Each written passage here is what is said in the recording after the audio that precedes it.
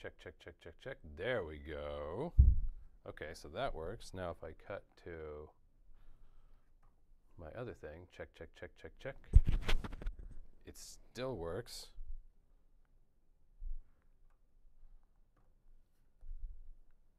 Okay.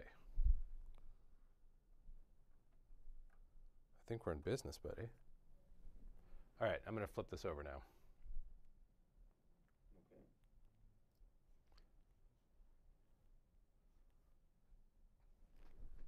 Let's see.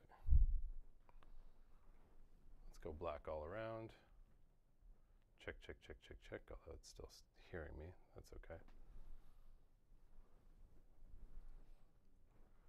Okay.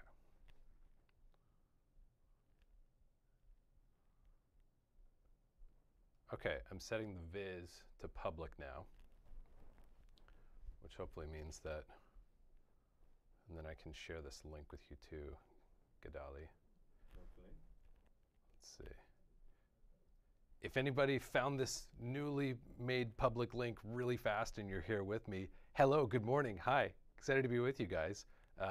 We were set to private on this stream until just a second ago, so we're flipping it over and making sure that everyone has access to it. Give us just a second to get our affairs in order here. Gadali, I'm gonna chat you a link to this here in our Zoom.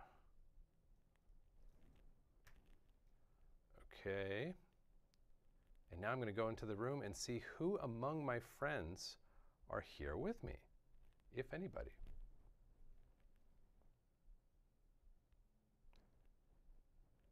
There we go. Yeah, Thatcher made it. Ian made it. Okay, cool. This is awesome. I think it's all working. Hang tight one more second, guys. I got to flip over my reference monitor, and then we'll be good to go. Be right back.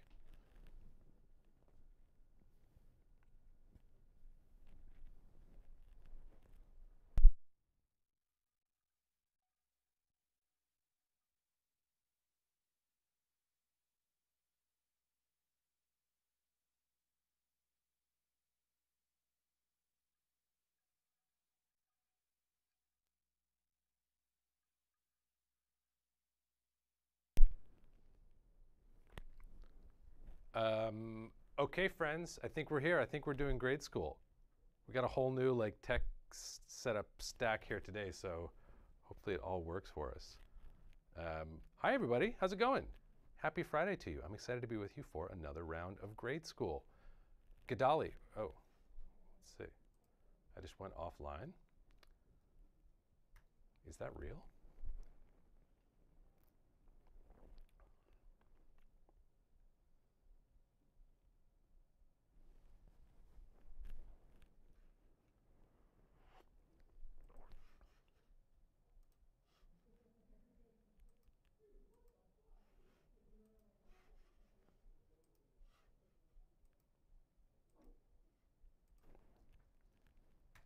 If you guys can see or hear me right now, hang tight. Now I can hear you.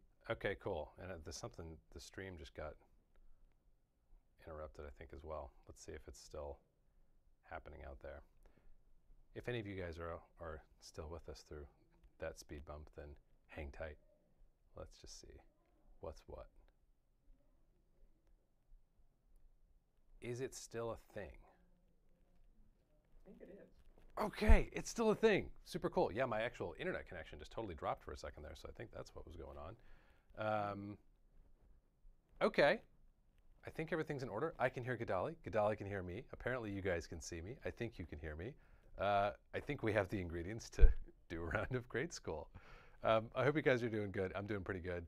I've been getting my tech stuff upgraded a little bit here for doing YouTube things, so that's exciting and always a bit of a learning curve, and excited to be with you guys.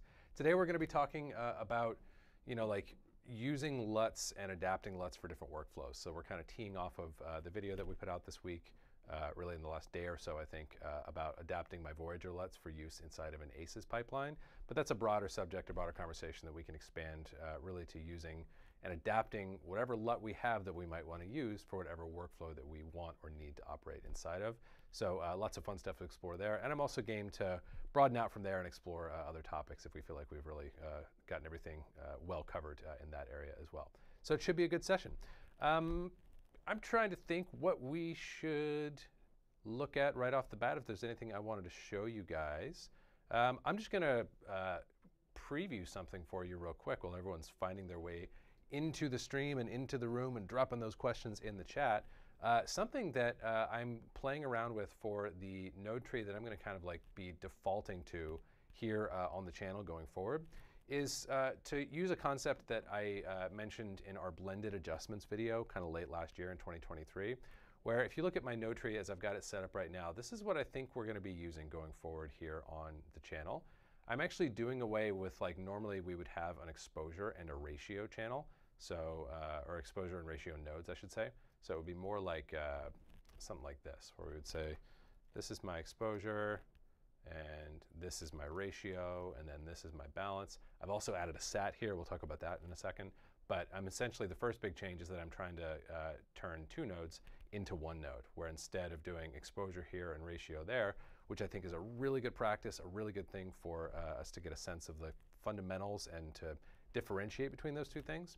But I'm actually playing around with the idea of nuking those and just having a prime node where we kind of do everything. And we're just working like offset as well as, you know, like lift, gamma, gain, whatever we want to be hitting, kind of all within the same node. So it's essentially our exposure and our ratio all in one place, if that makes sense.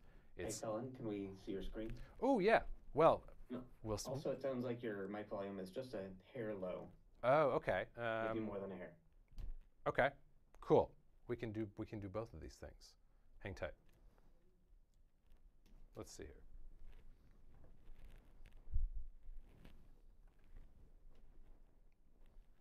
One sec, guys.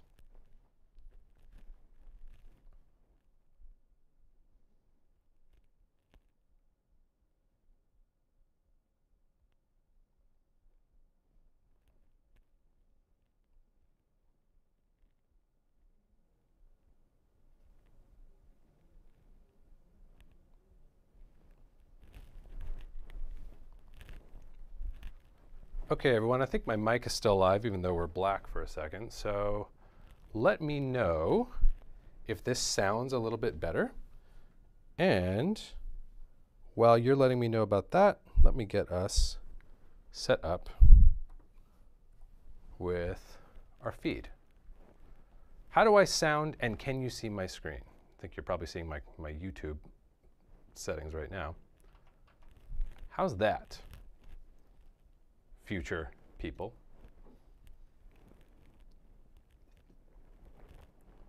I think sound is better now. Okay. And on the stream, can you see my Resolve interface now? Yes. Cool. Victory. Okay, cool. So what I was saying is where our template node tree previously has been something more like this: exposure, ratio, and balance up top. What I'm going to move us to, I believe, is something more like this, where we have one node that combines exposure and ratio into a single thing, just calling it prime. This is actually the way I used to work, and I found it really helpful in my practice to separate out exposure and contrast ratio into two separate concepts. And I still feel that way. I still feel like it's a helpful thing mentally, but I've gotten to the point, at least in my practice, where I don't feel like I necessarily need separate nodes to keep the concepts or the ideas separate in my grading practice. So instead of an exposure and a ratio, now we've just got exposure and ratio all living inside of one node called prime. So in my case, I'm going to be working like primarily offset to do exposure, and then we can do whatever combination of lift, gamma, and gain we want to set our overall ratio. So it would end up being something like that. All right. And then the other change that I'm making is just finally dropping into the template node graph a SAT node of the type you guys have seen me do many, many times here on the channel: color space HSV, channel to channel 2 only. And so this is now, I think, going to become the new template node tree. If you guys all feel like these are terrible changes and you hate these ideas, then let me know here or in the comments for upcoming videos, because I'm going to be playing around with it at least. But I think it's a fun change that ends up offering a little bit more functionality with the same exact number of nodes as we've had in the prior iteration of the template node tree. And in particular, as we talked about in that blended adjustments video, I just feel like having a single node where we can do all the tonal stuff is more important to me and more of an advantage to me than it is to lose like the explicit separation of exposure and contrast ratio. So kind of a geeky window into a small but I think significant change that I'm going to be making here on the channel going forward. I'd love to hear what you guys think. And now that we've supposedly gotten everything sorted out with our tech stack and with my sound and with the private live stream and all the stuff that's happened this morning, let's hear if we have any questions. What would you guys like to know about color grading or about adapting LUTs for various use cases? Yeah. Question, what would you say the use case, or how would you use show LUTs for HDR? Is it different than SDR? What's the process for adapting that for HDR outputs? So when we're asking about show LUTs, I'm going to assume from the context of the question that you mean a camera to SDR transform, like a hybrid transform that you then want to use in HDR. If I'm getting that dead wrong, then let me know, but that's going to be my assumption. So here's how I would think about that. If we are using a camera space or a scene space, log space to display space, to a, like a specific display space LUT, then we're going to have a little bit of trouble if we want to go to a different display space than that show LUT is set up for, because that show LUT just kind of has everything all integrated into it, right? The technical transform and the creative transform, they're all of a type. Easy example of that would be like, the Resolve Film Looks LUTs that have all kinds of fun mojo and character in them, but they're set up to deliver a Rec. 709 SDR image. And this isn't even perfectly using it because I am not teeing this up properly.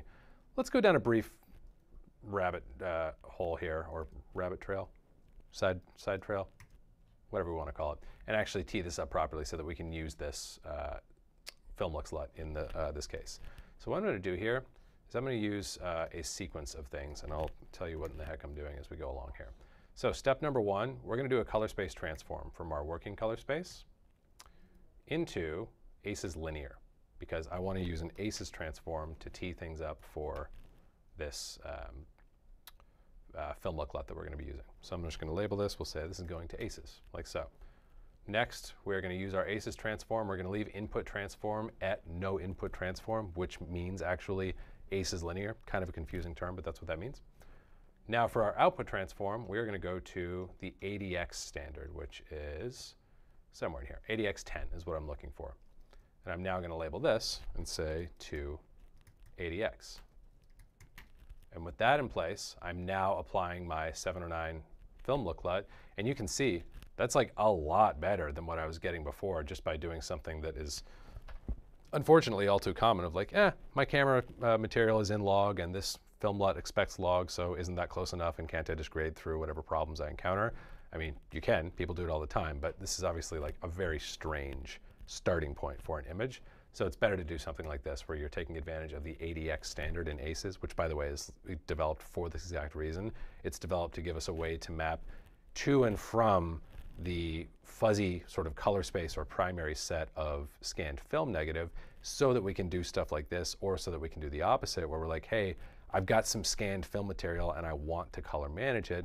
That's what the ADX standard was implemented for, and I'm a big fan of it. So that's kind of how we've got this teed up. But if we now essentially look at everything that we're doing, like if I was actually going to be using this as a show LUT or cooking it as a show LUT in the context that we mean here in this conversation, what I would do is I would cook this down into a single LUT. For now, we can just do a compound node. And let's just call this our show LUT. So the original question is, all right, if we have a show LUT and it's outputting us to SDR, how should we be thinking about adapting it for HDR? So I would give you two options, two ways of thinking about that. The first way of thinking about that would be if you don't want your HDR to look any different, or you only want it to look a little bit different than your SDR, you really just want to get the equivalent mapping into that color space, but you don't want to take advantage of the extra dynamic range or of the little bit of extra color that you have in an HDR color space, then this is a perfectly sensible thing to do. And all you would need to do from here is change things around so that you are going from 709 Gamma 2.4 into whatever your HDR spec is, which is a very common one, would be P3D65 ST2084, like so. And I don't have my monitor set up for that right now, but if I were to kind of simultaneously turn this node and my reference monitor on, or flip my reference monitor, I should say, into HDR mode, what difference would I see? Basically no difference at all, because I'm just mapping this into a different color space, and then I'm telling my monitor to behave or operate within that color space. So that's a scenario where I don't feel like you should have any hesitation or concern at all about using our kind of mocked up show LUT here, because all we're doing is saying, hey, reproduce what this color pipeline did in SDR in HDR without stretching anything out or needing additional color or dynamic range. That would be kind of use case number one. Use case number two, if you're wanting to do an HDR master that really feels distinct and different from your SDR in terms of the dynamic range that you're using, what you need to do is replace this thing, ideally. There's ways to get around this, like even with what I just did, you could go further and use your tone mapping to kind of like stretch things back out and like unroll your highlights if you want to think about it that way. But I really think that's kind of a recipe for trouble, and it's difficult and easy to break stuff. So my encouragement at that point, if you need to do an HDR master, would be to figure out what the essence of your show LUT is and rebuild it from scratch, or have someone skilled in that practice rebuild it from scratch for you. Ideally, that's something you don't discover after you've mastered your SDR, because at that point you're a little bit painted into a corner, because it's going to be tough to get a one-to-one match in terms of rebuilding it from scratch. But those would be the two sort of ideal paths that I would recommend for using a log2 SDR style show LUT, either in HDR. Either make a very conservative mapping into HDR where you're not stretching things out very much, or bite the bullet and rebuild that look so that it's actually operating in a log-to-log or a scene space, and then you can target whatever output or display color space you want to. Hope that helps. Question from Praveen. You explained how to use Voyager LUTs and ACES. Is there any advantage in doing it that way over DaVinci by Gamut? Yeah, is there any advantage to using the Voyager LUTs and ACES?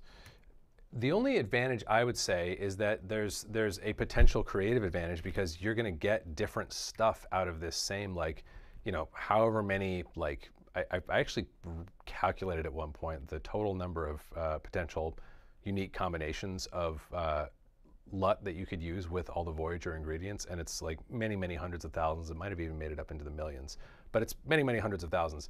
And if you're doing this under a different pipeline, i.e. in ACES, you just doubled that number, because now you can do all those same things but in ACES and get a different rendering.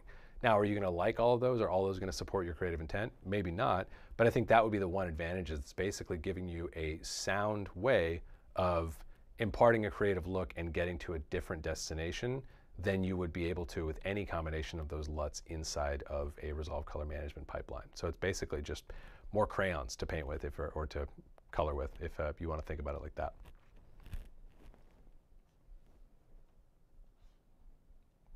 Let's see. Question from, last live you said that the color space transform is sort of a poor man's Gamut mapping.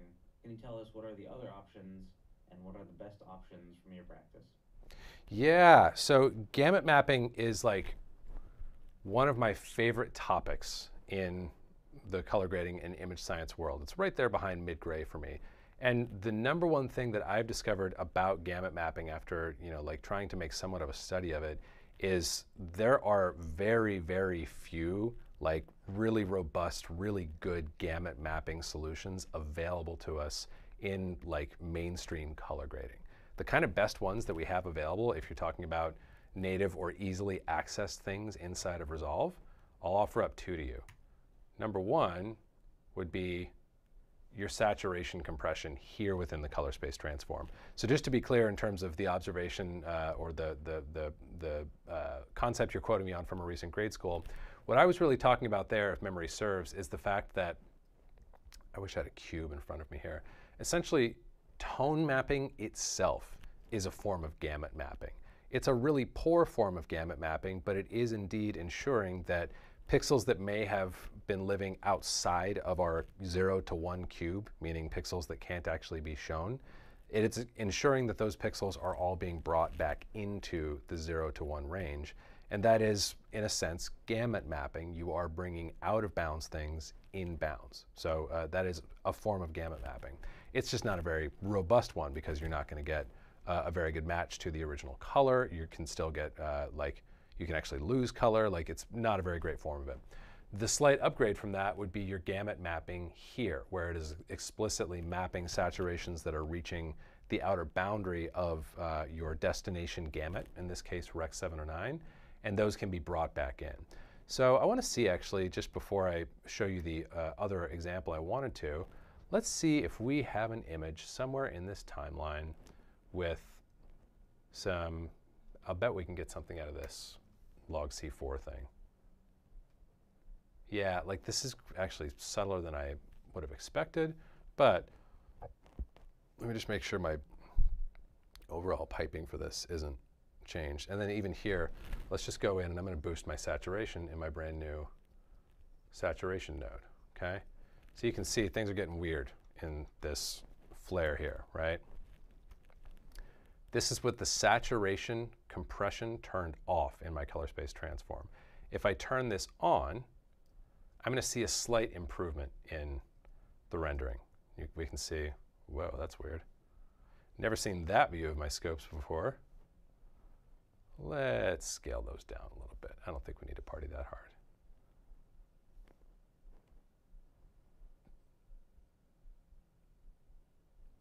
Is this because I'm in full screen? What in the world is happening to me? This is no view of my scopes that I ever want to see. No. Guys, I thought I knew Resolve. It turns out I don't know Resolve at all. I have no idea what's happening to me right now. Let's do it this way. I'm going to just flip this down here into a vector scope and keep that insane popped out scope rendering out of my life. I've never seen that before. All right, so if we look at this, like just in the scopes as well, you can see that this saturation compression is taking this like hard clipped red and just slightly nudging it back in. And you do have some control over like where that compression should start and what the max allowed should be. So that is a more robust form of gamut mapping than just relying on tone mapping, which was, I think, my original point in the conversation that you're referencing here.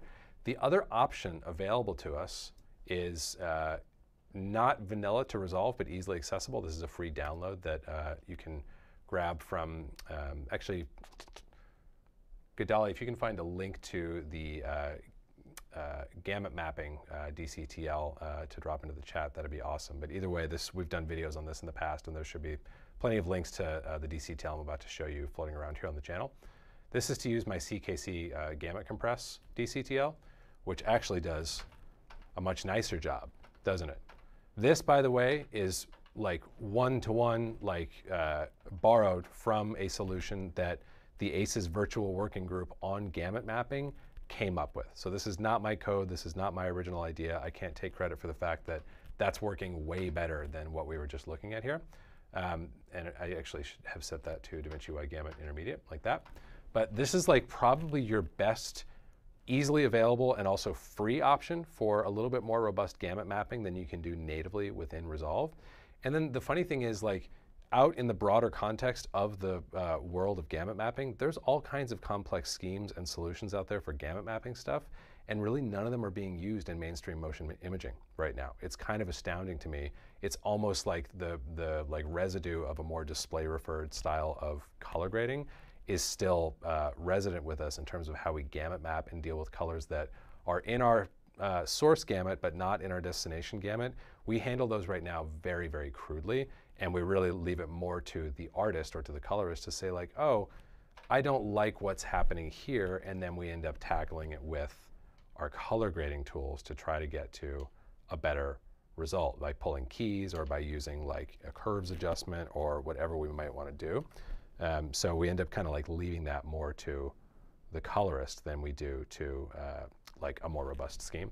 So that would be this would be the best resource I would refer you to, is this Gamut compressed DCTL that does a great job. It's still not particularly, it's not everything that I would want in a Gamut compression scheme, but it does a really nice job of cleaning things up and giving you a better position to work from.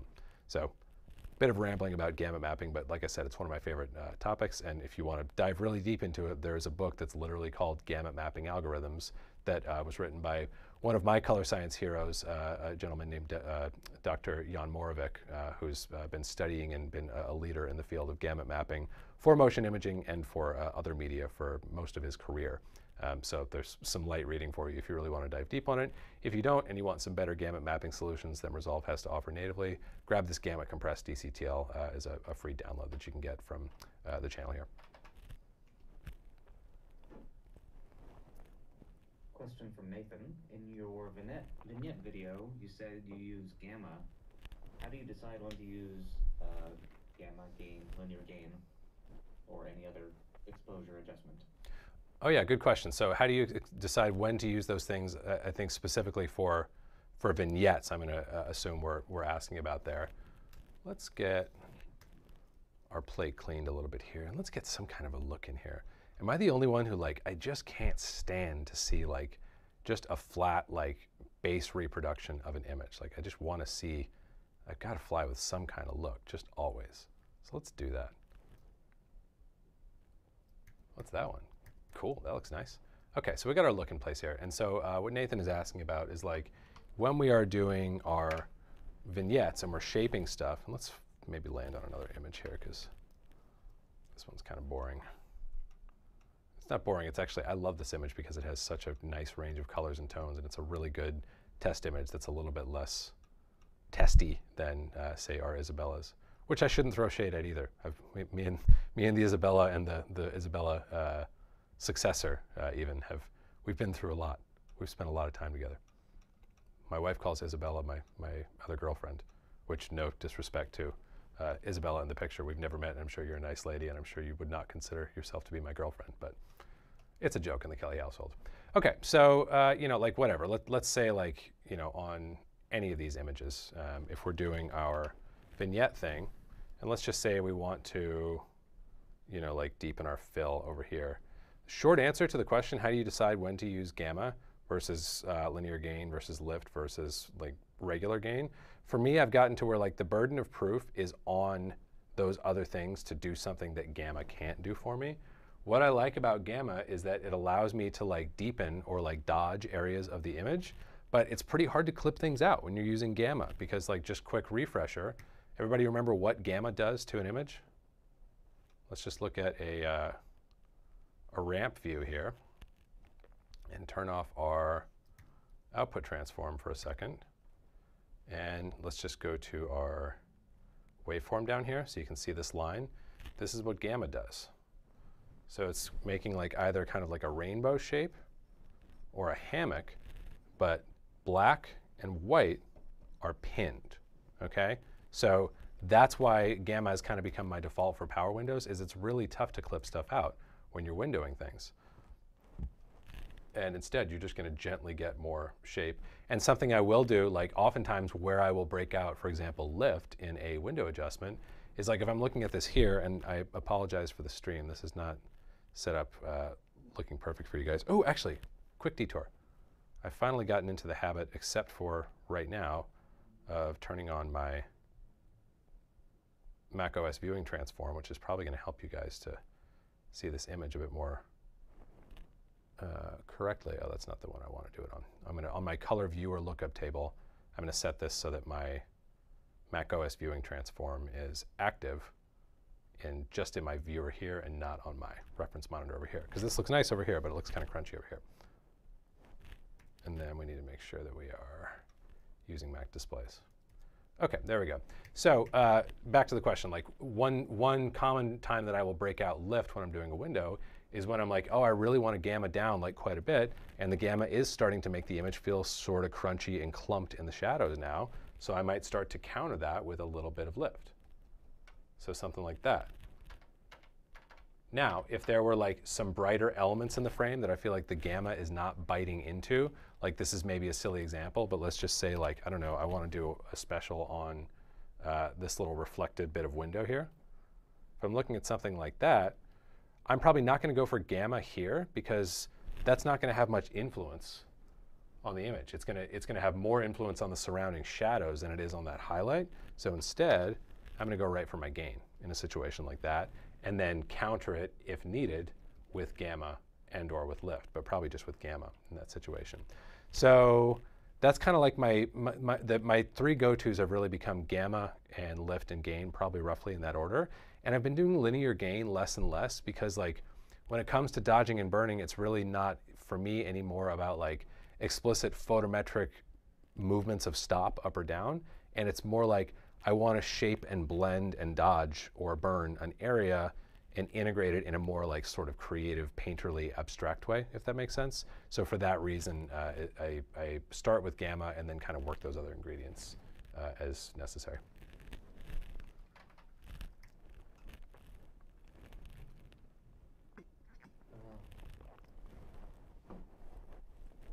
Reference photos. In Resolve Color Management, Resolve will not correctly display reference photos imported into the gallery. Is there a way around that other than setting the input color space settings and the project settings to Rec 709, then tagging the footage manually?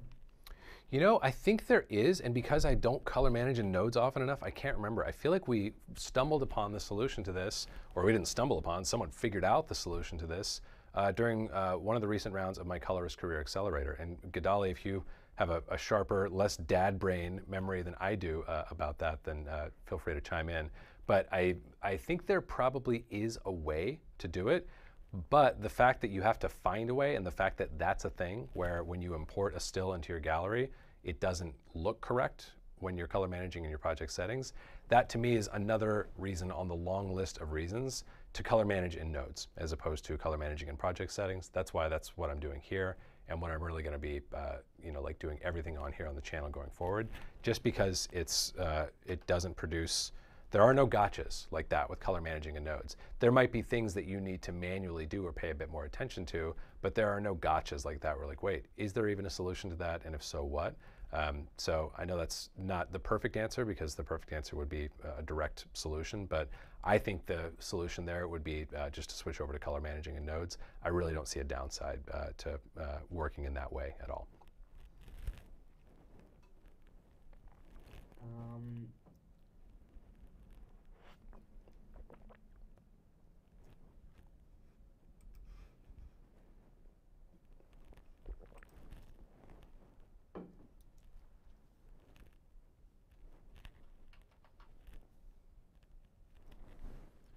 Have we solved the mysteries of the universe? Oh, did you not hear me? No, I didn't hear you. Oh, okay. Question. No, that's just that's just my passive aggressive defiance of the question. No, I'm kidding. Sorry, go ahead. Yep. Isaac is wondering what were your project color management settings for this week's ACES video? Oh, so my project color management settings, like for the ACES video, were this right here. This is what they always are going forward when I'm talking about color managing in nodes. My working space is DaVinci Wide Gamut Intermediate. My output space, I think in that video I might have been at Gamut 2.2. And in fact, that would, if I set this properly here, it's also going to improve there we go. Now the image here and the image there are matching. Cool. So that's what they are there. And the reason I didn't have to change that is because my working space in that video is still DaVinci Wide Gamut Intermediate. I'm just making a sort of temporary excursion into ACES, or rather, sorry, I might be misspeaking there. No, you know what? I'm dead wrong about that. Opposite of what I was saying. These would have been my color space settings for that ACES video, because this is my working space, and that excursion that I just started talking about a second ago is actually an excursion into DaVinci Wide Gamut Intermediate. So that's how that would have been set up there. And again, just for emphasis, changing these things does not directly change your image at all. The only reason mine changed just now when I flipped this is because I have my use Mac display for color profile use Mac display color profile for viewers. I think that's what that setting is called, because I've got that turned on. But that's not actually going to affect, this isn't going to affect the outputted image over here. So just easy example, if I flip this from 70922 to something zany, if we look at the actual signal that is being output from Resolve, the actual image that's being graded, nothing changes whatsoever. So that's not a direct way of altering your color management. It is only a way of tagging your workspace as well as your final output appropriately, so that Resolve knows how to tag the output file, and so that your HDR tools know how to correctly operate and how to be color space aware, essentially, so that they're aware of the right color space. But that would have been my color space for the ACES videos, just setting that to ACES CCT and knowing that within that ACES CCT realm, I'm going to make that excursion into DaVinci by Gamut Intermediate, apply whatever Voyager LUTs I want to, and then go right back out to ACES CCT.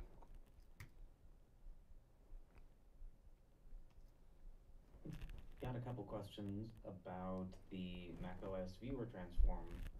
What are those? Yeah, so we've got there's a video on this that I definitely recommend checking out, because it's going to go into more detail than I can right now. But essentially what it does is, if we look at that setting that I alluded to, and by the way, as the name implies, it's only a solution for Mac. This is not a solution for a Windows system. But on Mac, we've got this magic setting that we have heard talked about probably quite a bit. Use Mac display color profiles for viewers. And we've, I'm sure, heard both sides of the debate of like, oh, you should always turn that on, or you should always leave it off, or you should have it on only in these particular circumstances. But if you think about like the simplest definition of this, what this is doing is saying, hey, use the color management system that's built into macOS. It's called ColorSync. Use it in order to get the image on your viewer, not the image on your reference monitor, but the image in your viewer. Use ColorSync to make that image look correct. So in that broadest definition, that sounds like a good idea, right? Because if we turn it off, I'm essentially reproducing a Rec. 709 Gamma 2.2 image on a display that doesn't have those characteristics. And by the way, you can change this, and it says it will take effect next time Resolve is started, but it actually will take effect immediately most of the time. So just watch my image here when I hit OK. So it changes, right? So we want to have that like turned on, so that we can take advantage of the system. And then all that we are doing, where did I put that? I'm going to turn it back on now. All that the macOS viewing transform is doing is making a very small adjustment to correct for a measured incorrect behavior in the way that ColorSync does this. ColorSync actually does a very good job of managing our image that, in this case, it's Rec. 709 Gamma 2.2. It needs to look correct on this monitor, which doesn't have those particular characteristics. ColorSync does an almost perfect job of making that compensation, except for one small little adjustment, and that is what the macOS viewing transform corrects for, essentially. So it allows you to use your Use Mac Display Color Profile for Viewers setting, even and get like the proper results on your monitor, essentially. And go check out that video if you want to get a little more into the details on that.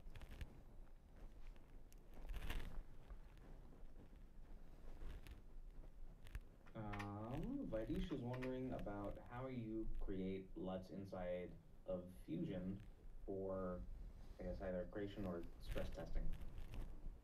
Yeah, cool question. So the fun thing that I'm excited to share with you guys that I know I've mentioned a couple times this month, and we're gonna be talking about more and more in the next few weeks. I've been on like a mission for like the last year or so to stop doing look development anywhere but in Resolve. Like that would be ideal if we had the right tools and the right sort of like flight instruments, if you want to call it that, available to us inside of Resolve, so that we never had to leave the color page, right? Even Fusion, like I was really excited for my look dev practice when I started working in Fusion, because now instead of going into something like Nuke, like a whole separate compositing program, I can just go one tab over into Fusion. But the short answer, like how are you using Fusion for look development and for stress testing these days? I'm not using it at all. I'm using a solution that I'm going to be sharing with you guys in the next couple of weeks that allows us to do exactly what I just mentioned a moment ago, which is to color manage everything, or rather to do all your look dev right within the color page of Resolve, and to have all the tools and all the context that you need to do that really well right within the color page. And one of the main reasons for that is because my prior answer to that question, how are you using Fusion for look dev? It's complicated. Like I did 2 separate courses in the last few years that were cumulatively like 40 plus hours of content trying to break down, here's how I do and think about look development inside of Fusion. And I really enjoyed those courses and we had a great time in them, but I still feel like even at the end of them, I'm like, did I really do a great job of like downloading everything and equipping everyone to be able to do look development inside of Fusion? I'm like, I'm not so sure. I feel like there's got to be an easier way. So I'm not using Fusion very much these days, if at all, to do look development because of the tool that I'm going to be sharing with you guys here on the channel very soon that allows me to do what I used to do in Fusion, i.e. looking at a cube, making more look dev type of adjustments to my image right inside of Resolve. So I know that's a bit of a tease, but I promise it's worth the wait. I'm going to be sharing some new stuff with you guys on that very, very soon.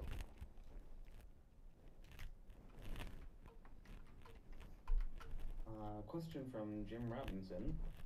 It appears like gamma is not used as much by people, but using an audio analogy, if most of the whole is in the mid-range, shouldn't we be scrutinizing the gamma?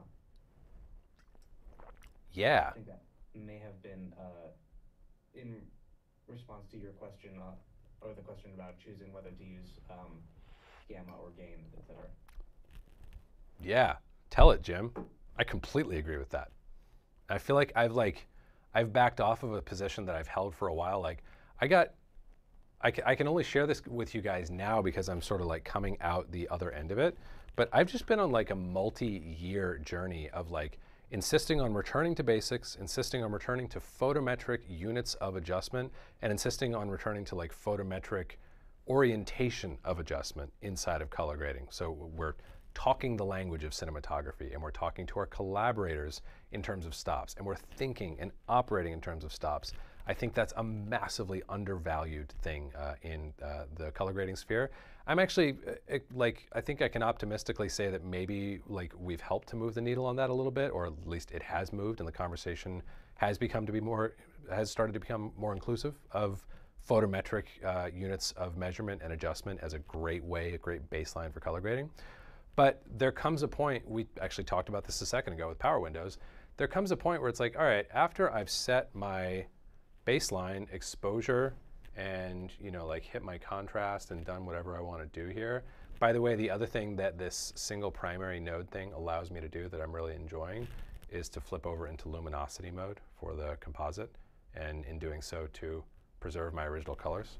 That's not having very much of an impact here in this case, but still in many times it can if you're making a bigger, like opening your exposure more or whatever might be the case. So by the time we've done I've got a baseline photometric adjustment or a rough photometric adjustment with my offset. I've already started to work my lift and my gamma and my gain just to shape the image into what I want it to be.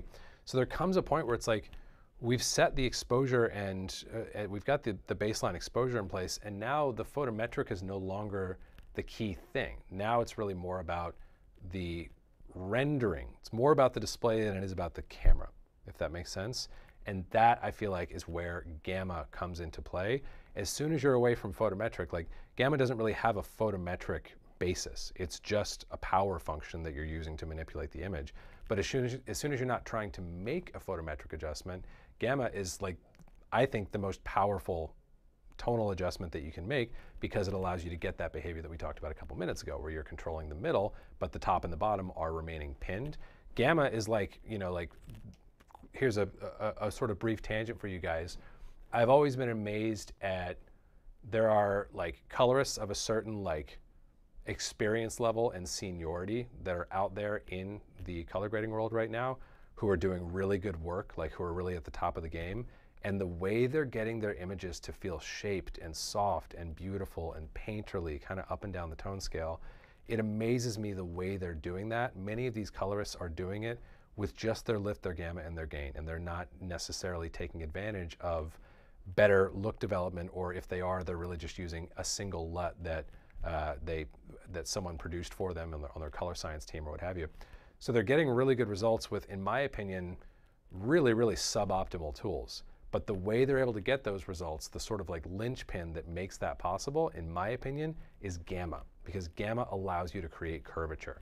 I know this is a tangent, but this has also become one of my favorite topics. I'm just going to quickly show you guys something.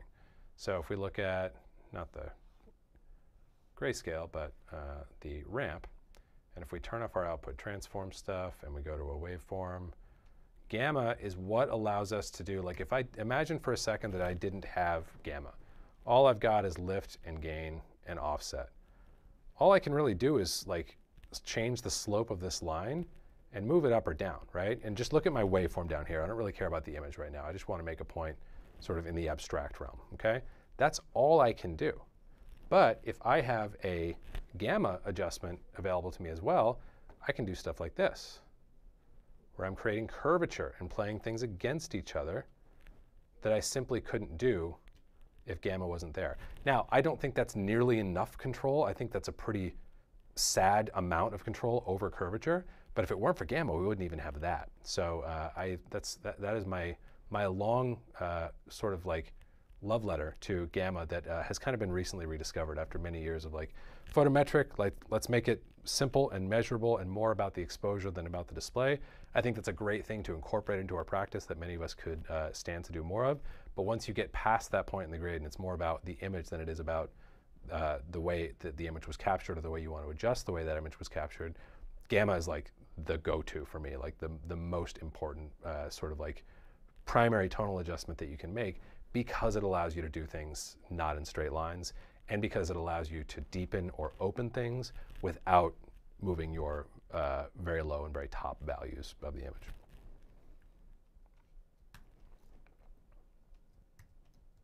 All right, question from Jeff.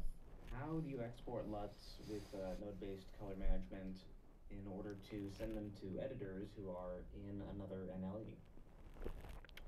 Ooh, that's a good question. So that has to start with a conversation, for sure. But I'll give you like the simple version of it here. What I would do is I have in a lot of like actual job projects that I will have a like a LUT outs timeline. And I'll just use this to build LUTs. So like, let's just go through the exercise right here of like, let's say whatever pipeline we have right now is the one that we want to cook into a LUT and send to the editor. The way that I would go about doing this is I'm going to just copy my pieces one by one. So let's make the gallery go away for now. I'm going to go onto my input transform. I'm going to tap this node and hit Command C. Go over to my LUT outs. Oh, I need to add an image to this, I suppose. So it doesn't really matter what it is. Let's just add that in there. And now I'm going to tap on my first empty node and hit Command V. Okay?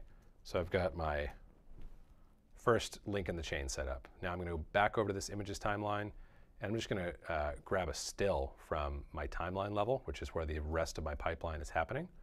We'll just grab a still, go over to LUT outs, create a new serial node, and then drop this still onto there.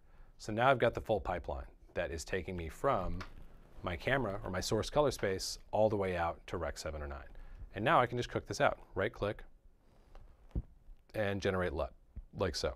That's the way that I go about that. And the like sort of companion to that you need to keep in mind is you need to have a conversation with your editor and say, hey, make sure you're loading the camera original log state files into your timeline. Make sure that those are indeed what this LUT is expecting, which is, in this case, wide gamut 3 log C3. Make sure that that's the state of the image that this LUT is being applied to. But as long as they know that and they're observing that, then this is a very simple, sensible way to cook out a LUT that can be used in editorial or for VFX for that matter. VFX can use the same LUT in the same way. And if they want to, underneath this LUT, flip into linear and then flip back into camera color space, that's fine too. But this way they can actually see the way that the comp or the visual effect is going to render in the context of like your particular creative intent or the creative intent that you're helping express for your client.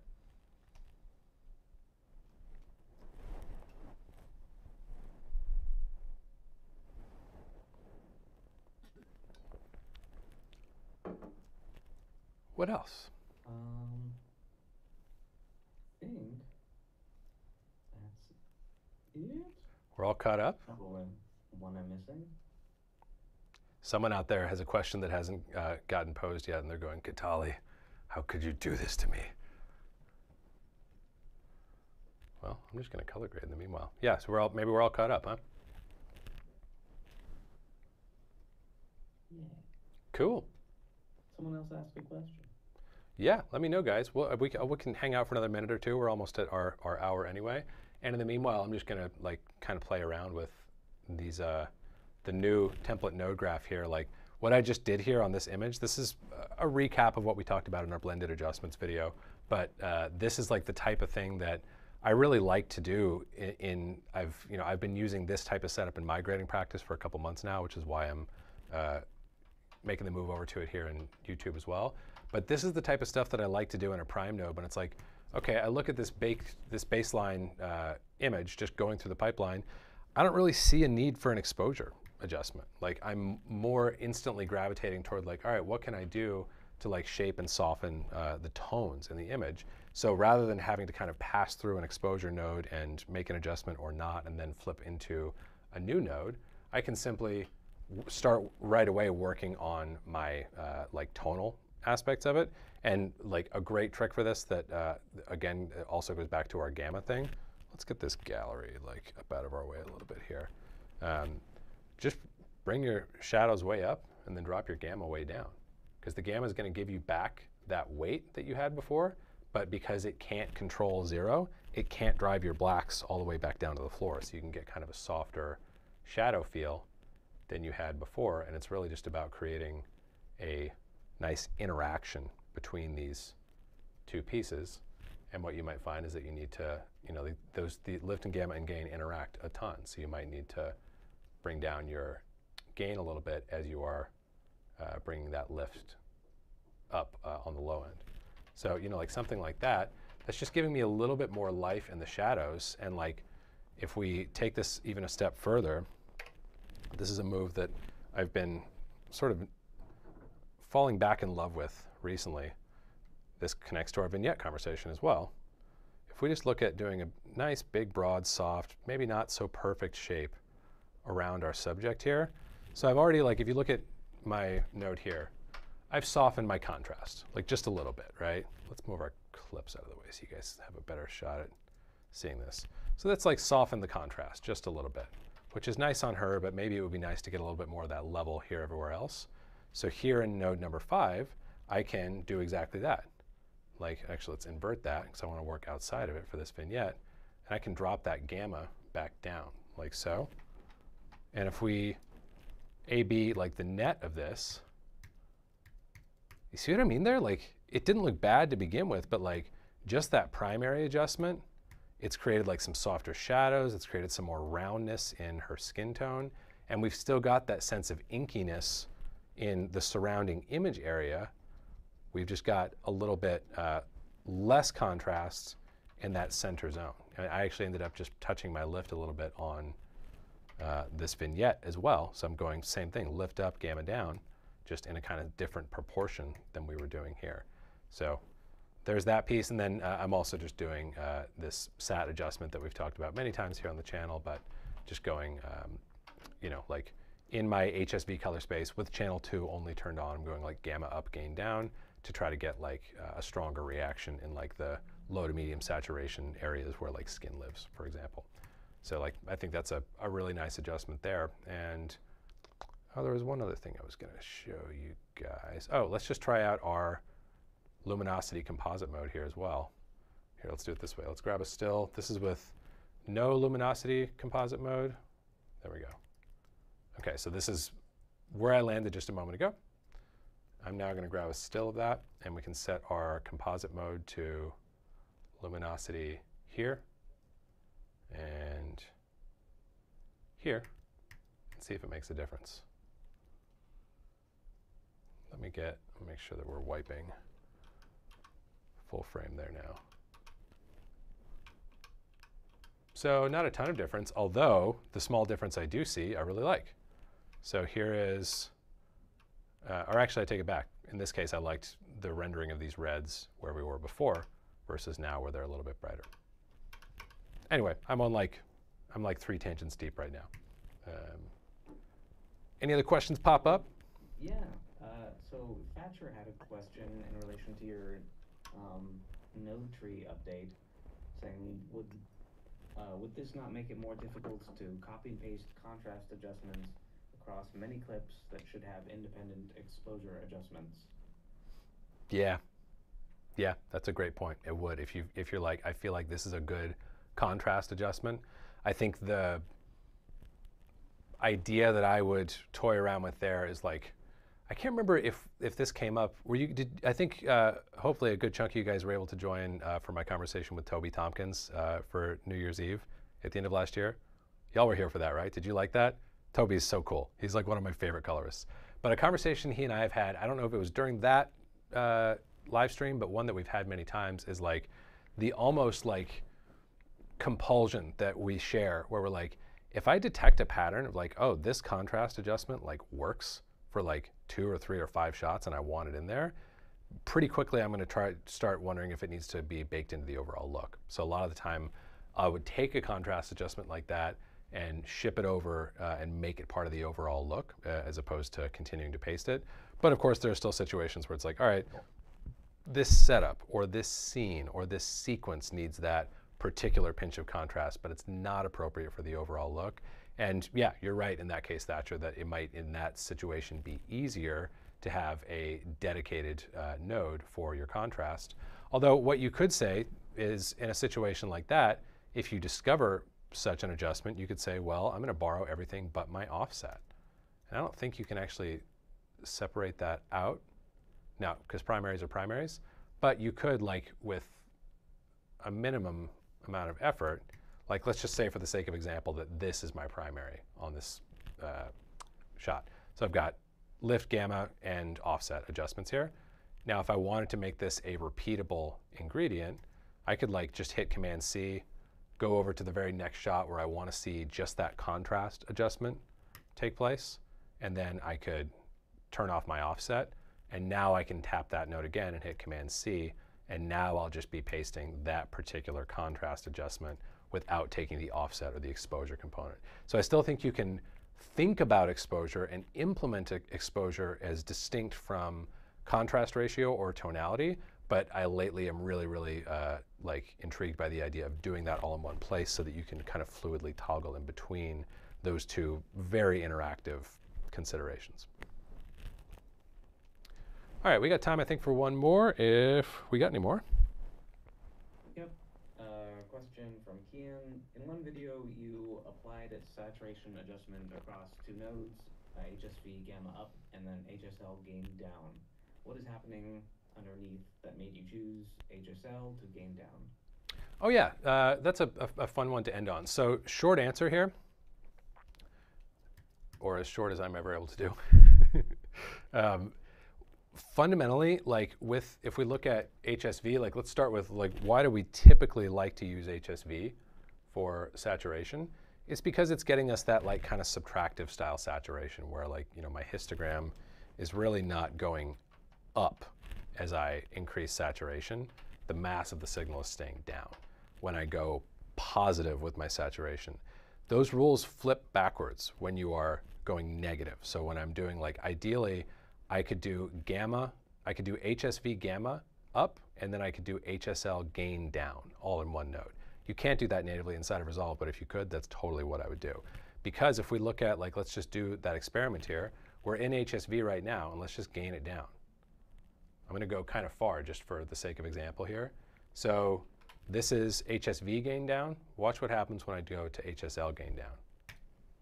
It gets thicker. It gets more subtractive when the direction is negative. So when you're doing positive saturation, oftentimes what you want is HSV because that's going to be subtractive in that direction. When you're doing negative saturation, oftentimes what you're going to want to do is HSL because that's going to be subtractive in that direction. So again, negative sat in HS, where are we? There we go. Negative sat in HSV is here. And let's make this a little bigger for you. Negative sat in HSL is there. That's kind of cool, right? I remember that was like I feel like I might have like stood up from my desk and like done some kind of yippee when I figured that out one day. But I hope you find that interesting. That's kind of my general logic when I'm doing SAT adjustments with HSL versus HSV inside of Resolve. Okay, guys. I want to thank you, as always, for joining me for my Friday morning grade school session. It's always great hanging out with you guys. I'm glad we got the tech sort of sorted out and working for us today. Thanks to Gadali for co-hosting with me. We got some new videos coming out next week. Or a new video anyway, and more to share soon on this plugin that I keep teasing you about right within the color page in Resolve. Really excited to share more with you guys about that in the coming weeks. So hope you have an awesome Friday, awesome rest of your weekend, and I will see you next week. Take care, guys.